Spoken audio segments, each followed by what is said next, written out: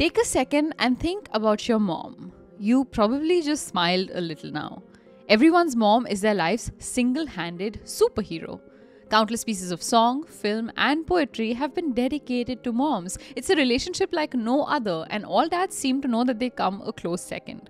So what happens when that very same mom, the one you take or fire a bullet for, spirals down into a path of sinister crime and decides to take you along with her? This is the story of one such mother whose life of crime and lack of remorse turned her two daughters into the most infamous criminals the country had ever seen. This is the story of the Gavit Sisters.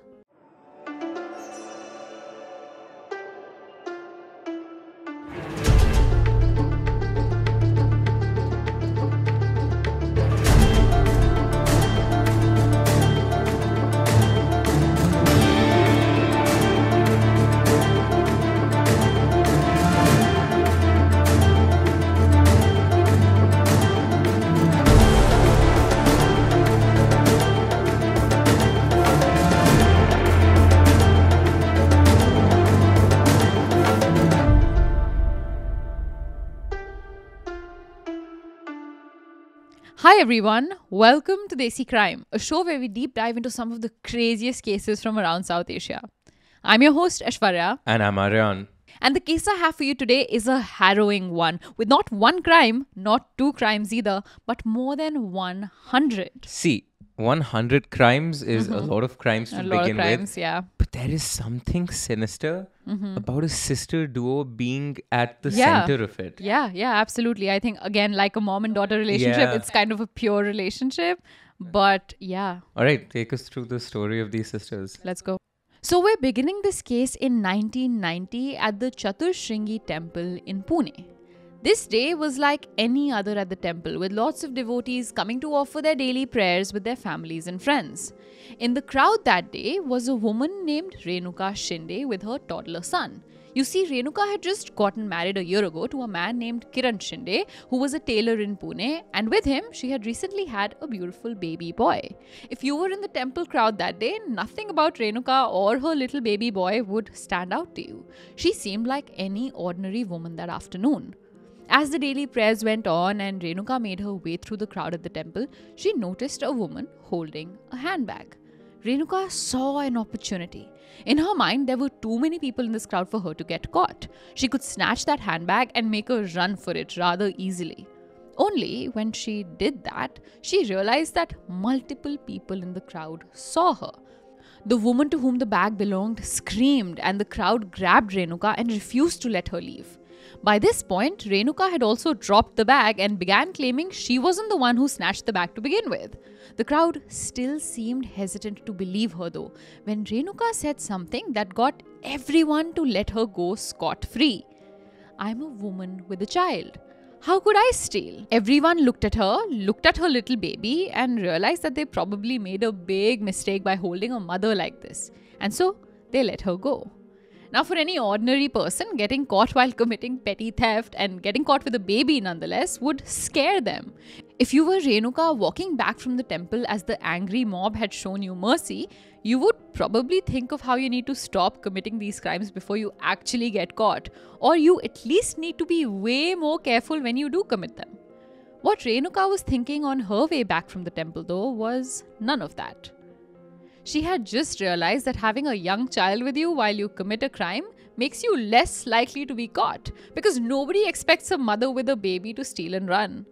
This discovery struck Renuka like a lightning bolt, and she made her way straight to her mother and her sister to tell them about it. You know, I could totally see a world where, a woman, upon coming across exciting news, Yeah. goes back to her house Yeah. and tells her mother and her sister, "Look, there is a sale at Lululemon." Whatever, yeah. Right, whatever.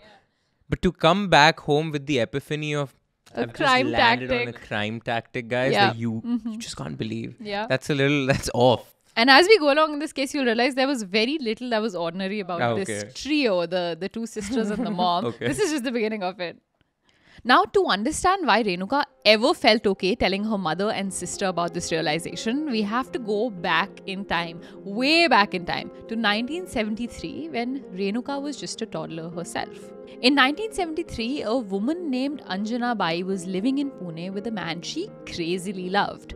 In fact, their love was so passionate that they had run away together from Nasik and settled in Pune, ignoring the disapproval of their families and leaving behind everyone they knew. Soon after that, the two got married, and shortly after, Anjana Bai found herself pregnant with her first child, a baby girl named Renuka. Anjana Bai's husband's job as a truck driver wasn't incredible, but it seemed enough to sustain their new family. While not many details are available about the man Anjana Bai was married to, we do know that slowly over time, their once passionate love fizzled. The responsibilities of daily life caught up, and before Anjana Bai knew it, her husband had walked out on her and her child, never to return again. Soon, for Anjana Bai, there remained no way to feed herself and the young child she now had to care for. To steal seemed like the only way out. And so began a life of crime. But at the start, her crimes were rather small. She would go to railway stations, melas, temples, and any other regularly crowded place she could find. There, she would pull wallets out of people's pockets, snatch purses, steal watches from wrists, and grab whatever she could lay her hands on. While she continued to live a life of crime to survive, somewhere in the backdrop, she was also falling in love again, this time to a man named Mohan Gavit. Mohan Gavit was once a hard-working man, a retired soldier who by 1975 was surviving only on his pension. When he met Anjana Bai in 1975 itself, the two fell madly in love. In fact, the fact that Anjana Bai already had a daughter with another man, or that she had already been married once, didn't stop Mohan from marrying Anjana Bai, which was a significant step for a man back in the 1970s. Not only did he marry Anjana Bai though, he also accepted Renuka with open arms. In fact, even though the couple went on to have a daughter of their own, Seema Gavit, Mohan and Anjana Bai continued to love Renuka just the same. Tell me this, did he know her story of crime and her life of crime? Not yet. Not yet. quite in the beginning, but all of that is about What to did he unravel. think she used to do for a living? I think it's normal for a woman to not do anything. She was married once, she had some money from there, 1970s. Yeah. Okay, adds up. But if love was the only ingredient needed for a successful love story and a successful marriage, we would have a lot more happy couples around us than we actually do. Anjana Bai and Mohan had one significant point of contention: money. To Anjana Bai, Mohan's pension wasn't enough to sustain even just the two of them, much less their two growing daughters who needed to be educated and fed. But by this point in her life, Anjana Bai had a tried and tested solution to the problem of money: theft. And by this point in their marriage, a few years down the line, Mohan did know about his wife's life of petty crime. Very often, Anjana Bai would find herself getting caught by crowds of people in the middle of committing an act of theft, after which the police would take her with them and Mohan would have to come and save her. He would have to beg and plead and apologize to police officers more times than he could remember. And with every passing act of crime, the rift between the couple worsened. I don't get how you can be caught by the police multiple times and to not be on the thieves most wanted. How does the police just let you go when you're a repeated offender? I think just traveling around a lot, going to different melas, just going to a different district, one different day, multiple different temples, different jurisdictions, all of that. But yeah, it is kind of weird. She never got caught. She was a professional kleptomaniac. Yeah, absolutely. Yeah, okay. Anjana Bai was stripping Mohan of his most prized possession, his dignity. Mohan wasn't a wealthy man, but he was a proud man. And to love a woman like Anjana Bai seemed like a constant uphill battle that was wearing him down. It was in this phase of the couple's life that a different woman entered the picture. A beautiful woman named Pratibha. To love Pratibha was easy, uncomplicated, and fulfilling. When Anjana Bai was breaking Mohan apart, Pratibha was helping him heal. And so Mohan didn't think it would come as a huge surprise when he ultimately decided to divorce Anjana Bai and start a life with Pratibha instead. But to Anjana Bai, this was betrayal like she had never known before. And that day, the day Mohan left, something about Anjana Bai changed for the worse. After Mohan left, Anjana Bai took both her daughters and began to teach them the life of crime she had always known. So, they were stepsisters, right? Because their dad was different. And Mohan didn't take Renuka is his stepdaughter, but he didn't take his biological daughter. No, he did not. Okay. They both remained with Anjana Bai. Her elder daughter would help her steal from crowded locations, and her younger daughter would act as bait or distraction when necessary. While the women continued their journey of crime, Anjana Bai's eldest daughter, Renuka, went on to get married and have a baby of her own, a baby named Ashish. But Renuka's marriage mirrored the marriage of her mother. Her husband abandoned her shortly after she had her child. Then, in 1983, Renuka met a man named Kiran Shinde and fell madly in love with him, just like her mother had with Mohan. The two then went on to get married in 1989, with Kiran accepting Renuka's son from her previous marriage, just like Mohan had accepted her. But unlike Mohan, Kiran Shinde became Renuka's accomplice in all of her crimes, helping her, Anjana Bai and Seema whenever it was necessary. It was almost like their shared affinity to commit crimes brought them even closer together. So this is like a all-female run small business, small business. Absolutely. I think if you with a Kiran Shinde on the side. If you replace theft with anything else, it's really empowering. This is so empowering. Yeah, absolutely. But just that one tiny detail. Yeah, how they make the money. But make no mistake, the point of all of this crime wasn't just to survive. In the back of Anjana Bai's mind, Mohan's betrayal played every night, and the need for revenge had captured her. She didn't yet know how her revenge would take shape yet. She just knew she wanted it.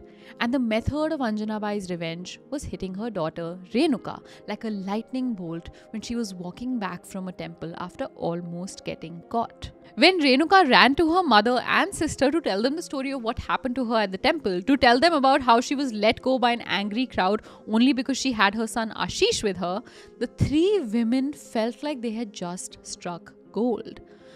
The plan from here on was going to be simple. They were going to kidnap children all below the age of 5 and take those children with them to temples, melas, railway stations, and they were going to steal as usual.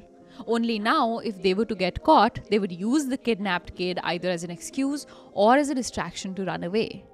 Eventually, the trio were going to kidnap Mohan and Pratibha's daughter, and Pratibha too, all in an attempt to get back at Mohan for leaving Anjana Bai.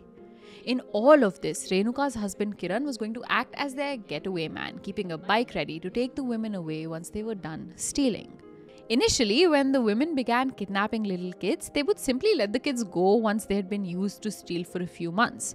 Whether or not those kids ever made it back home, nobody knows, because all of these kidnapped kids came from very poor families with not enough resources to look for the missing kids. Do we know how they were going about kidnapping kids? Yes, again, in really, really crowded locations, just picking up kids and running away, which is why I think the point of these kids being younger than 5 years old makes so much sense, is because it's much easier to lure or like grab the hand of a 5-year-old and take them away without them wanting to look for their parents.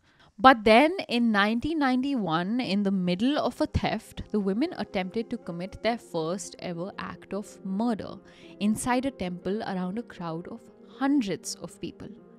In April of 1991, Seema and Anjana Bai decided to take one of the kidnapped boys, 1-year-old Santosh, to the Mahalakshmi temple in Kolhapur, Maharashtra, to steal from the crowd of devotees there. This little boy had been kidnapped by the women almost a year ago in July of 1990, and the women actually had no idea what his real name was. Santosh was just the random name the women had chosen to give the boy. But when Seema took Santosh to the temple and tried to steal a handbag from a woman's arm, she got caught.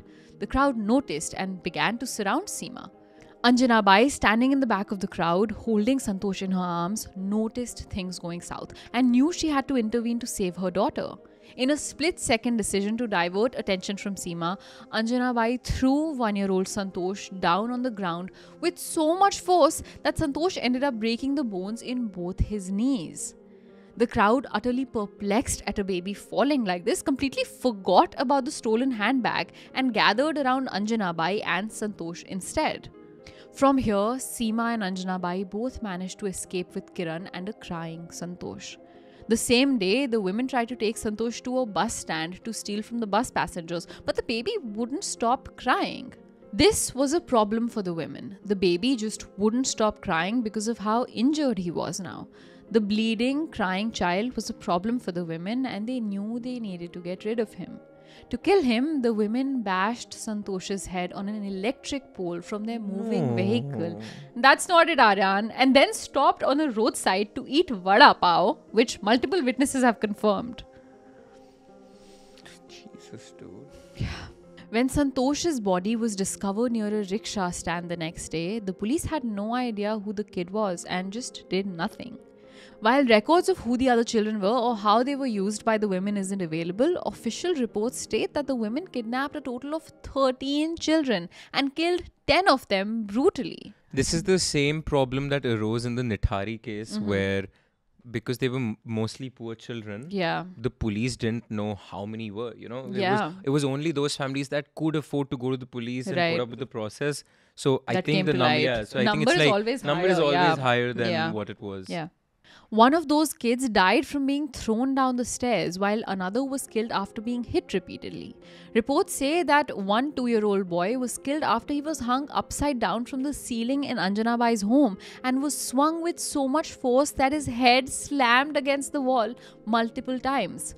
A different 2-year-old, a girl, was killed by being brutally beaten up, after which the women stuffed the girl's body in a duffel bag, carried it along with them to a movie hall to watch a full movie with the dead body, and then dumped the dead body in an isolated location. Somewhere along the way, Anjana Bai and her daughters had gone from being petty criminals or even kidnappers, only trying to survive, to sadistic murderers who gained satisfaction and joy from brutally torturing and killing children. Earlier in their criminal journey, it was easy to sympathize with them. Anjana Bai was a young woman left out in the world to fend for herself, and she did the best she could. But at some point, she crossed over the line of a victim and turned into India's most brutal killer. And after 6 years of kidnapping and stealing and killing, it was time for the women to hit big. It was time for revenge. By 1996, Mohan and Pratibha had had 2 kids of their own. It was their older child, their 9-year-old daughter Kranti, that Anjana Bai had her eyes on.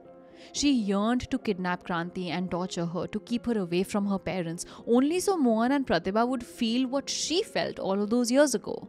And so the women put their plan in motion. They observed Mohan's life closely for days and found their routine, after which they caught Kranti when she was unsupervised. The plan was to kidnap Pratibha, the mom, Mohan's wife, and their younger child too, but the trio weren't successful. But to them, Kranti was a start. The plan was for the women and Kiran to go underground as soon as they kidnapped Kranti, because unlike other victims' parents, Mohan and Pratibha were going to go to the police. And so after kidnapping Kranti, all 4 of the perpetrators just disappeared. As soon as Kranti went missing, Pratibha's motherly senses took over. She had heard of Anjana Bai's stories from her husband, and a part of her just knew that it was those women who took away her daughter. Mohan and Kranti didn't wait to report their daughter missing to the police, and the police acted swiftly too. When the couple told the police that they knew about the 3 women, the police pulled every string to track down Anjana Bai's home. While none of the 4 killers were found in the house, the walls of the house told the tales of many murdered children. Inside the house, the Kolhapur police found many clothes belonging to children, lots of photographs of children, the traces of blood in parts of the home. The police knew they weren't dealing with just petty thieves, and so they placed plainclothed officers outside the Gavit household, waiting for the women to resurface. And resurface they did. Their obsession with revenge caught them out of their hole. Kidnapping Kranti wasn't enough for them. They had resurfaced to kidnap Pratibha and the couple's younger child. But the moment they did, the police took note and caught all 4 of them.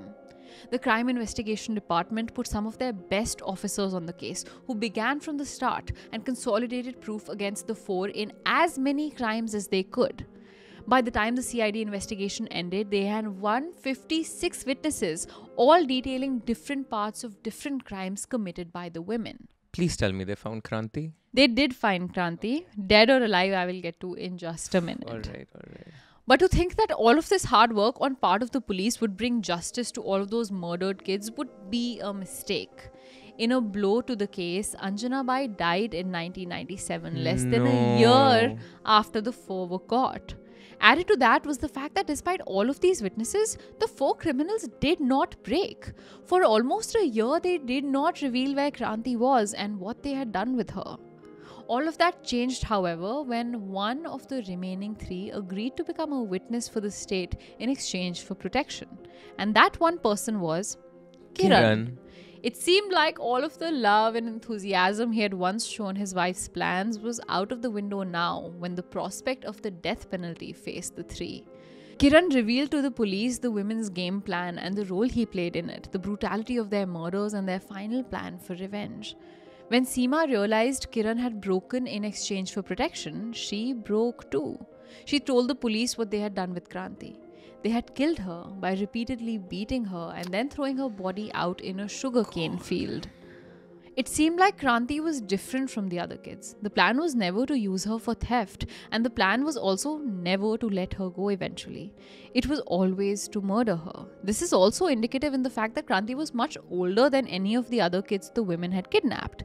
Kranti was always meant to be killed for revenge, which gives you a hint into the fact that maybe the women were always murderers.